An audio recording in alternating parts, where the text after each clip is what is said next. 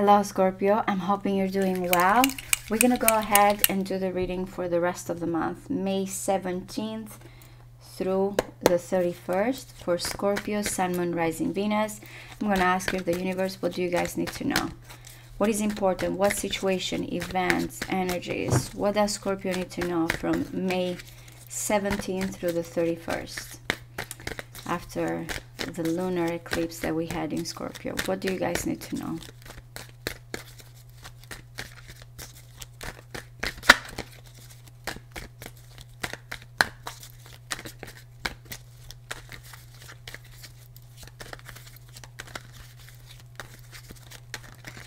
One more.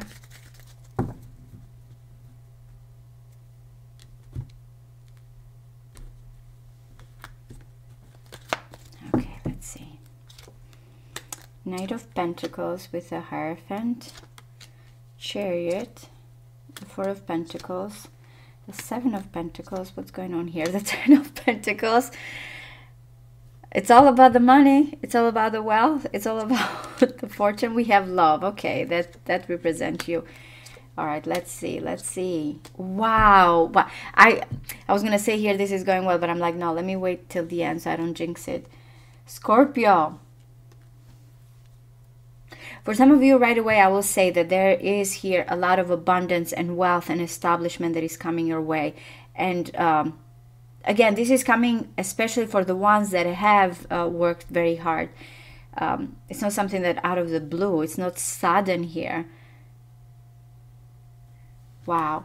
So look at the situation. You're dealing with a Knight of Pentacles. That's your situation. You have a plan. You see here exactly the roadway, the pathway of what is going to be here that is brought to you. Money-wise, also love-wise, because we have the two knights here. Both of them are good. Here we have you representing romance, and that's how you see yourself.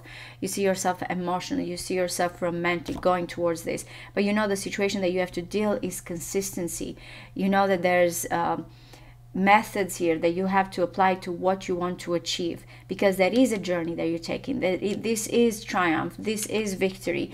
The Hierophant here is your belief. For some of you, it can be that there's a contract here that is being signed, or there's certain things, you know, regarding vows, family, establishment, and commitment. We will see when we clarify, but these two together go very well, because again, it's saying what can help or hinder you is what ethically, especially here as well, but what it is here that you believe truly, what you are devoted to, what it is here when it comes to even, you know, when it comes to guidance with a Hierophant. Because remember, the actions here that bring stability, security, consistency, money, wealth, whatever it is here, the project, or as I mentioned, the pathway that you're taking, that you feel like, I'm going, this is my direction, I'm going to win here, but I have to know that everything that I do, every step of the way here, is what's going to bring me what, you know, a work I put, or what my beliefs are. In all those areas, as I mentioned, it can be about marriage, it can be about establishment, it can be about legacies here. You know the roadway, and you know that here that you have to kind of step by step go towards it methodically. This is because recently I feel like you have you had to hold on to whatever it is that you possessed. It's like I feel like in the recent past you did not open up. You just accumulated, you just preserved, you just were like, okay, this is what I have achieved, this is what I'm holding, I have my security. Since I have my security, it's like I feel like someone here that achieved that security, the safety net, and now it's like, what's next, what I'm going to achieve next, what I'm going to invest. That's what you're thinking. The best possible situation in your mind is like, okay, you're still kind of playing it very safe, though again, when it comes to your heart with the Chariot, is like, I know here what I need to go, and I'm going forward.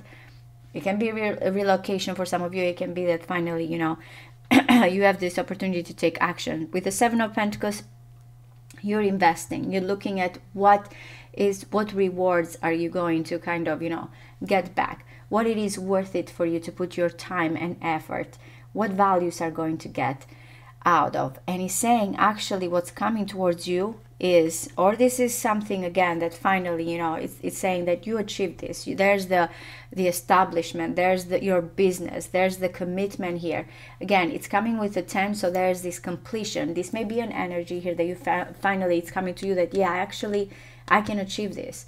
It may be a wealth or a business. We will see when we clarify, but I really like it because you're looking at this pathway, you know, not very quick, and then suddenly we're jumping from 7 to 10 here. It's like, okay, this is what you have, this is what is being presented towards you, and you feel like, I'm ready here now. I can, you know, open up and, you know, emotionally here, take action towards this situation. That's how you're feeling. Of course, you might look at yourself that, hey, romance is as important to me as this stability and this security, and you do have help. What surrounds you is the sun. Hidden here, or from a person or situation in your environment, you need to know that you have help. Sorry, guys. There's happiness, there's enlightenment, there's, again, because you're dealing here in such a way that you're not rushing, or you know exactly what you want and you want to be consistent. It's saying you have help here. There's the Leo energy for some of you. It doesn't have to be. But you are surrounded by happiness, enlightenment, creativity. The Page of Swords is in your hopes and fears. Now, for some of you, the Page of Swords, you may be afraid that maybe certain information are not, you know, kind of what exactly you're waiting for. It may be the beginning, contract, news. It may be that you're hoping here that you're going to receive some news. But some of you may be also afraid of delayed, or what you need to wait for. We will see, but that still is not bad. The Page of Swords is like some type of truth or news or research here in order for you to kind of start what you need. You guys are going to come here with a wish fulfillment. You are going to be so satisfied, so happy. Maybe because of the money here that is coming in. Maybe because your heart knows exactly where it's going in your environment here. But let's see, let's clarify. I don't even know if I want to clarify, to tell you the truth. It's too good.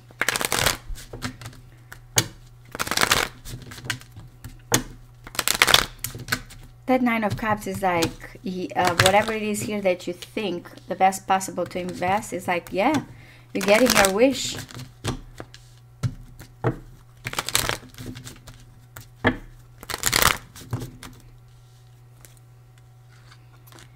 Let's see.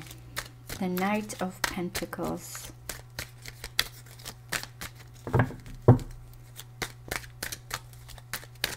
One more. Wow, this is really beautiful. Accomplishment. For some of you, as I mentioned, you might be traveling, you might be relocating with the World and the Chariot, but this is the pathway here to your biggest achievement. You're going for it. You have big plans, and you feel like, this is where I need to achieve. This is my graduation card. This is the highest peak. This represents Saturn, hard work, but also the fixed signs, Scorpio, Leo, Taurus, Aquarius. And we know that fixed signs are all about stability, security, to provide here, to hold on to what is important and accomplish that till the end. And to me, it's like that is that methodical approach towards this success. Some of you, again, a journey here that you feel like is going to bring you wealth and opportunities. Definitely graduation with these two. Let's see. What is the Hierophant?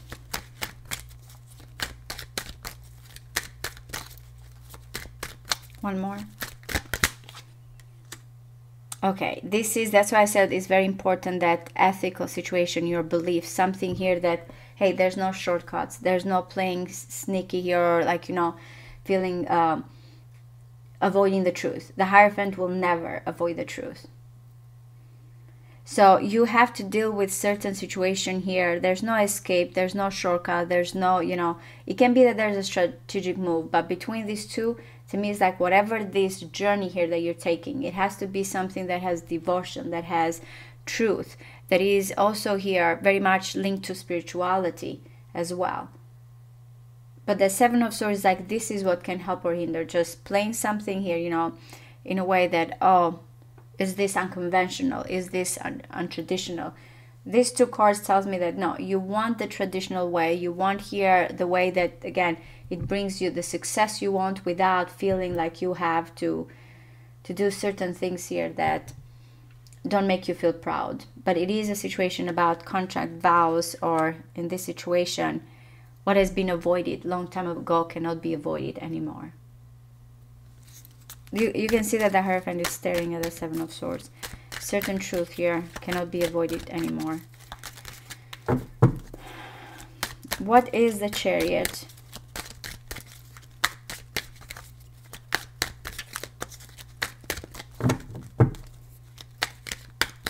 One more.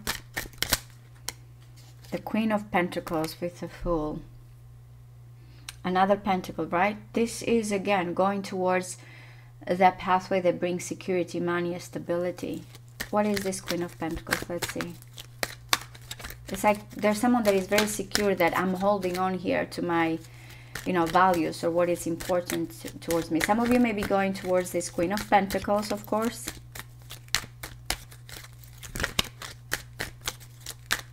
One more. Wow, new passion. The King of Swords is here and the Nine of Pentacles. To me, is someone that is very clear that this is where I want to go and it's a new start. It's a new beginning. For some of you, as I mentioned, it may be regarding business, but you starting something new or towards this person that you feel is going to bring you the passion and the direction here of someone that is stable. The Queen of Pentacles is surrounded by wealth, money, stability. Money or stability or things here that are very tangible. Remember, we're in Taurus season, your opposite sign. So it's normal to have such strong Taurus, especially after, you know, the lunar eclipse, which was, you know, the sun was in Taurus, the moon was in Scorpio. So I feel like it does represent your stability and what is next year. What are the changes that you have to take, new beginnings. What happened with the Four of Pentacles, please? One more. The King of Swords. This King of Swords really wanted to come here before. To me, someone in the past has been very logical or holding back here. I'm going to hold on, as I mentioned, to what I have. Very detached, very objective, not opening up. What is the Four of Pentacles with the King of Swords? One more. Wow. Wow, okay. Is the Sun here external? So someone has been holding back, not opening up. But again, there was happiness, there was joy. It's just something here could not be shared. Because I want to see how the Sun is going to come here. To me, it's like now it's like someone is ready to open up. This King of Swords is coming as someone that had a lot of happiness or joy, and held on tightly to the joy. Why you thinking the best situation is the Seven of Pentacles for you? Okay, I'm going to look at this. Yeah, when it comes to, as I mentioned, this is, we don't have a lot of fire here, except this. There's something here that you want to invest and you're curious and you want to go forward, but you feel like you have to take your time and figure that out. What is the Seven of Pentacles here? One more. Yes, when it comes to communication, when it comes to decision, you feel like you have to wait or kind of, you know, as I mentioned, choose wisely. Is it worth it? Maybe some of you feel like you still have to wait for communication. This is just your thoughts of what you're going to think possible. It's completely different. It's better. All right, so let's see. What does the Ten of Pentacles represent here? What is this Ten of Pentacles about? One more. Wow, the Five of Swords. It's wealth that is coming here. Or with conflict, or I cannot get defeated. I don't know if it is, because you have the Seven of Swords. Let's see. I gotta do what I gotta do to get my establishment. One more. Okay, guys, I have to tell you, man, I have to tell you, This wealth, or is something here that you kind of have been very adamant no matter what to achieve, or when it comes to this treasure, when it comes to this establishment, that not only that I'm getting here, there's some litigation or there's some jealousy, because again, these two can be very jealous, but there may be something here that the conflict is like, what do I agree to? I feel like the Five of Swords is not sure. Remember, the Hierophant, I will mention it again, is and since you have the Nine of Cups, you're dealing well with it. You're not going to let yourself here get captured. There is some type of wealth that is coming here, some type of establishment, but it's coming with something that feels or forbidden or an attachment to it. It's like, what is this commitment, or what is this wealth? What is this, even materialistically, because the devil can be very materialistic in that sense as well. But I'm getting, because the Five of Swords is like, careful what I want or careful what I wish for. What is coming here and what do I need to do here when it comes to this treasure? It's like, I feel like, is this too good to be true? Do I tie myself to something I don't want to, especially if it's about commitment? I really want to see what's going on here. Let's see. What is the devil?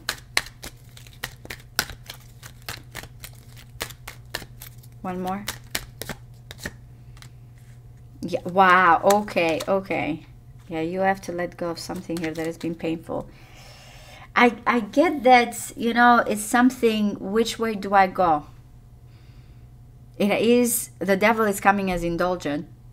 It's coming as be careful what you want. Wow. I want to see, let's see. It's coming as a wish fulfillment, but that is, it's conflicted.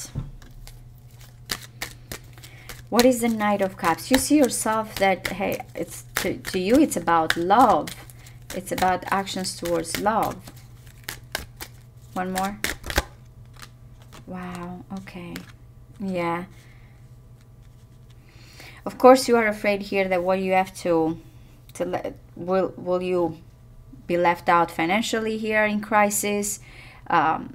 It's between your heart here and when it comes to your security, your money. If it is something here that you tempted to, for some of you, career versus love, it can be very much with that. Because to me, look at this, someone is kind of staying there in this different perspective, different angle, even, you know, self-sacrificing. So what do you have to sacrifice for love?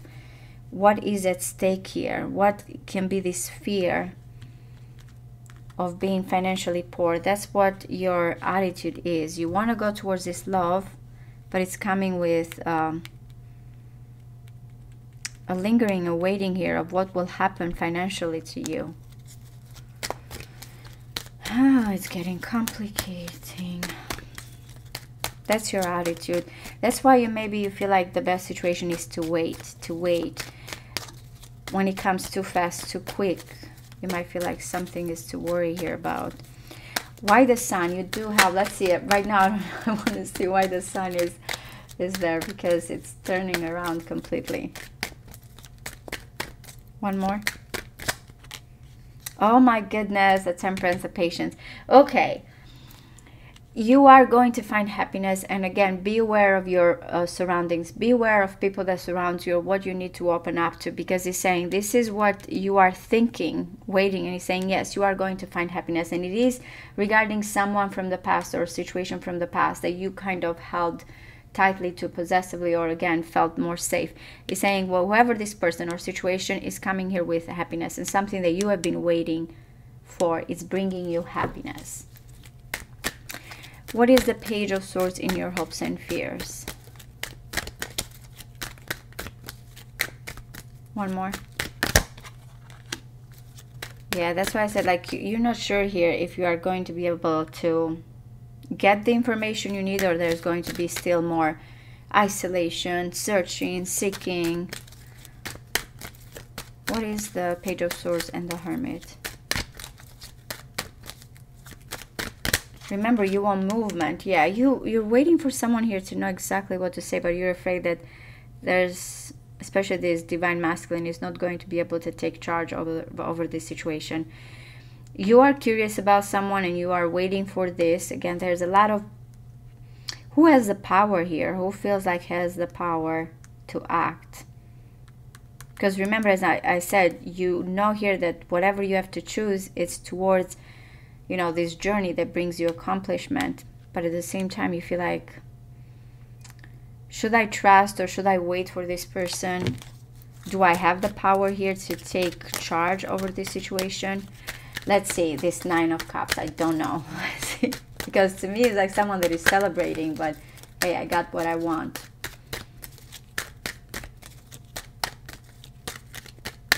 One more. Wow, okay.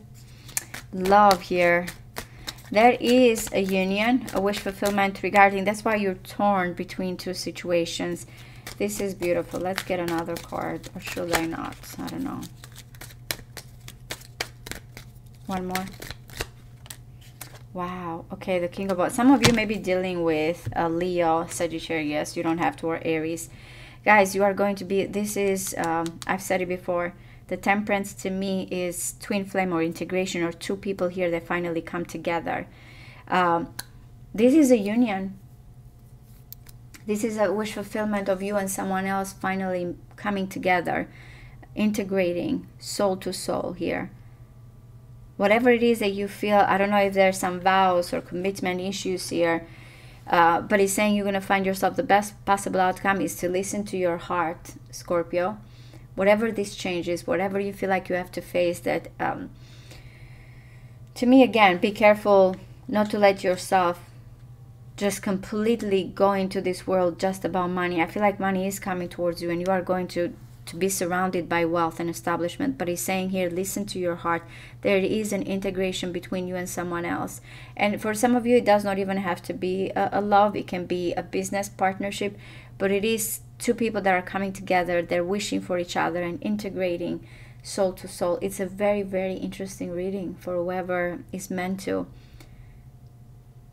And again, it's something you have expected and you've played it safe for a long time. This is communication arriving here, wish fulfillment of whoever you have been longing for or wanting to come together with. I really hope this resonates with you guys. In the extended, we will see the person on your mind. Thank you. Bye-bye.